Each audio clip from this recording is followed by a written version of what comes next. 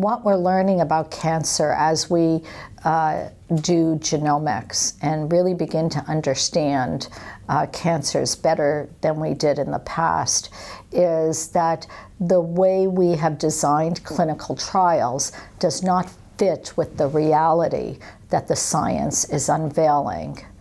And so we need to redesign clinical trials to fit the scientific reality. And that specific reality is that the genomic aberrations drive cancer. That's number one. And number two is that each person's tumor is different and each person's tumor is complicated. So we can't put people in a box the way we used to. I think when you're looking at different stages of cancer, you may have a completely different biologic environment in that cancer. And so translating from one stage to another, it might give you some information, but you would be missing a lot of information.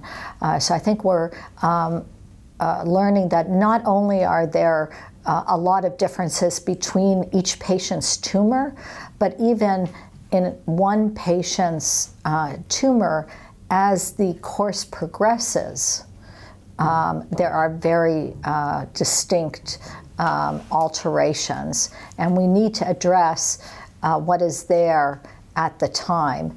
So it's the right drug for the right person, but it's also at the right time. So the technology to make that assessment is very important. The technology that has really exploded is the genomic and next generation sequencing technology. But now we can do it not just on tissue, but we can do it on blood tests, something called the liquid biopsy. And that opens up whole new doors to doing additional testing on patients, because now we don't have to biopsy them every time. We can also take a blood test.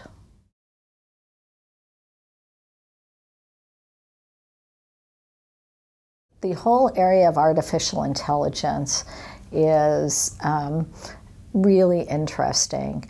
I'm not quite sure that we're there yet, but we're very close. And this is going to be absolutely transformative. So one of the things about having all this information is that the information is so complex that it's beyond the ability of any human being to analyze it. But this can be analyzed by computer systems, and computer systems that not just look at the information, but can also learn from the information. And we're right at the cusp of being able to do that.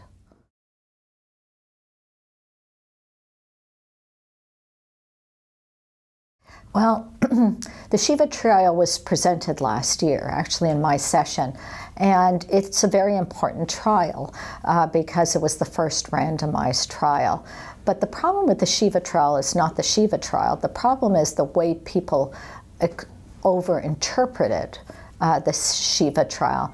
And I think even the first author would agree with that.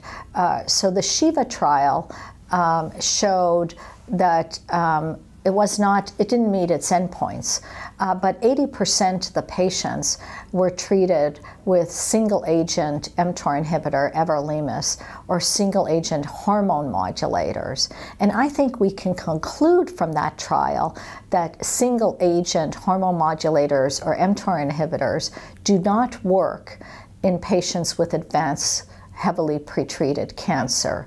The SHIVA trial proved that definitively. To extrapolate from that to say that precision medicine doesn't work is what people are doing, and that makes no sense scientifically.